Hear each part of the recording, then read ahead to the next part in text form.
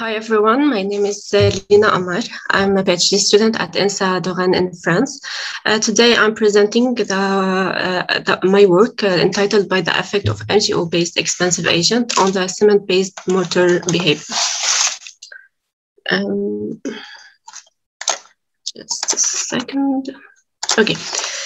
So the outline of my presentation is as follows. I'm going to start with a brief introduction about the context and the main objectives of my work, followed by the presentation of the materials and mixture proportions, and finally the main results in order to conclude this study. So our main objective is to design a repair mortar having the ability to heal or to reduce crack that may appear in the structure. The autonomous healing is our interest, where the matrix can form new products inside pores or inside the cracks. And therefore, the swelling mechanism is possible that could lead to the reduction of the crack size. So, using shrinkage reducers in the mixture could promote this process and reduce the crack formation, and also, of course, delay the rupture moment of the matrix. According to that, we decided to design cement-based mortar incorporating several contents of shrinkage reducer that contain 80% of magnesium oxide. After the characterization of the materials, the hydration characteristic and the material behavior at micro and micro scale will be evaluated, and of course, their self-healing capacities. So in order to achieve these goals, as I said, we proposed 3 cement-based mortars with 3 content of MgO, as you can see in this table, with 0%, 5%, and 10%. The shrinkage reducer MgO is replaced by cement mass replacement. And also we added super plasticizer in order to obtain a good workability for all the mixture that will be applied as a repair mortar in the future. And finally, we added steel fibers only to the mixtures that will be used for water permeability tests, and this part will be explained later. So the sand used were sized between 0 and 4 millimeter. Then the specific surface area of the Portland cement and the MgO were characterized by sorption analysis using BET method. So you can see that the surface area of the Portland cement is way smaller than that of the MgO. This is also showed by the laser granulometry, where the major particle of the Portland cement are less than 14 microns, while that of MgO are higher than 19 microns. So let's discuss some of the results. So starting with the hydration characteristics, the thermal power and the hydration heat were characterized by isothermal calorimetry. So here, from these 2 figures, you can see that the dormant period of the mixture increased with the increase of MgO content in the mixture, as well as the first hydration peak and its corresponding released heat. So what about their mechanical strength? So you can we did a flexure and compressive test according to the European standard heavy law. The specimens were cured at 20 in a humidity chamber at 20 degrees. So here in these 2 diagrams, you can see the compression to the strength value, the resistance to flexion and to compression for the 3 proposed mortar up to 90 days. So you can notice that the strength value of the reference are always larger than that of the composition with MgO. Plus, with the increasing content of MgO to 10%, the corresponding resistance are smaller than with 5% of MgO. So what is the impact of MgO on the microstructure of cement-based mortar? So we did deformation measurements in 2 types of curing conditions. The first one is an autogeneous condition, and the second one in a humidity chamber at till 28 days, then into water. In parallel, we did an internal relative humidity measurements, also in autogeneous condition. So here you can see the autogeneous deformations, the autogeneous deformation and the internal relative humidity for all the three mixture. You can directly notice that the reference shows a very fast shrinkage during the first week, and it's also showed by its internal relative humidity. However, this shrinkage is well reduced when using 5% of MgO, and it's compensated just after 2 days when using 10% of MgO. Similarly, for the total deformation, you can see here also that the reference starts with a very fast shrinkage during the first week and tends to vary around the constant value after this stage. However, this shrinkage is compensated after 32 days when using 5% of MgO, and then the matrix starts to swell. However, when using 10% of MgO, the shrinkage is compensated directly from the first day, and the matrix swells very fast after this stage. In parallel, you can see that the specimen's mass increase with the increase of interaction between specimen and its surrounding environment. So this process promotes the hydration and reduce the shrinkage, but it's well promoted when using MgO in the mixture, and especially 10%.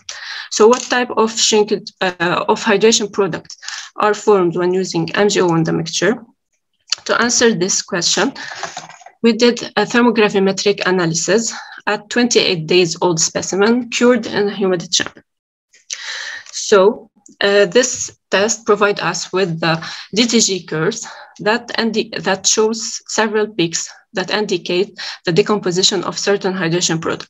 So here in this table, you can see the values calculated from this peak corresponding to 3 hydration products.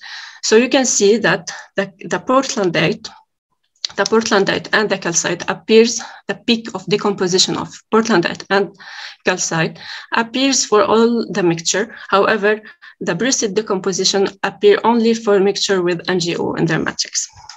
So this could explain the fact that we have reduction in the material strength, as I showed previously, due to the weaker chemical bonds between brucite crystals compared to the CSH gel formed in the Portland cement. Also, it could explain the swelling of the matrix due to the crystallization pressure of brucite formation. Finally, we have to evaluate the self-healing capacities of the proposed mortar. So this was made by water permeability test, which is a 3D approach to monitor the healing of the crack. So it consists of cracking the specimen at 28 days old by splitting test to obtain a crack width of 200 micrometer. After that, we did a crack width measurement due by microscope. And finally, the water permeability test is implemented by gluing a transparent tube on the top of the disc and fill it with water. After that, we monitor the quantity of the water passed through the disc on a balance up to 3 hours. Then the water flow and the healing rate are calculated using this formula. And also, the test was made at several ages, and the specimens were cured into water. So I'm going to start to show you the results of the crack width monitoring in terms of the initial crack width for all the mixture at several ages. So you can see from these graphs that with the increasing time of the water curing duration, the crack width decreases for all the composition. However, this is a 2D monitoring of the crack healing. It's not sufficient in terms of crack healing because it's limited only on the crack surface. So that's why we calculated the healing rate in terms of the water flow.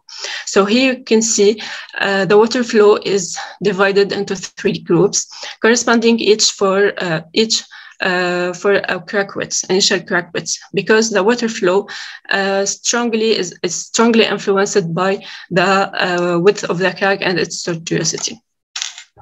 So according to that, I present the healing rate for each range of water flow, starting with the water flow smaller than 0.025 liter per minute. You can see that the reference and the MG10 show both similar healing rates during time, up to 4 months of water curing.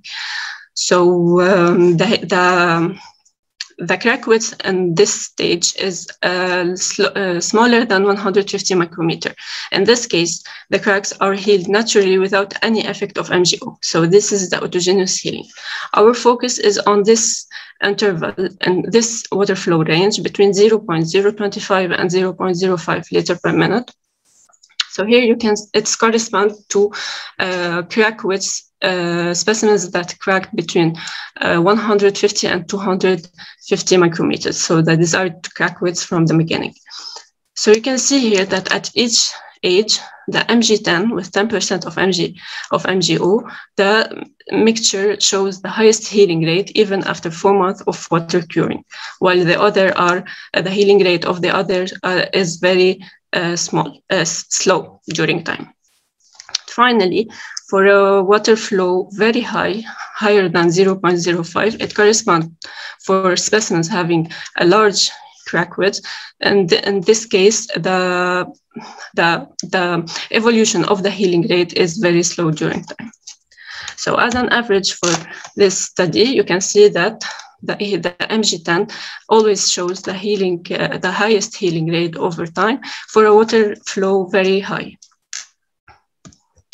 So as a conclusion, we saw that the addition of MgO to the cement-based mortar caused a slight decrease in its strength value. However, it reduces significantly its shrinkage, and in some cases, there's some expansion due to brucette formation.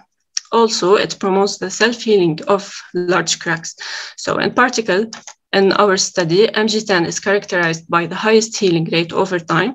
It's a good expansive behavior because no cracks were observed on its surface, and it's also confirmed by its high resistance that are very close to that of the Portland cement. However, these hypotheses need to be confirmed with other experimental tests. Especially, it's very necessary to understand the effect of MgO on the microstructure. We must evaluate the micropores and microcracks, as well as we must understand the swelling mechanism of MgO and its hydration kinetics. So this is the last of my presentation. Thank you so much for listening.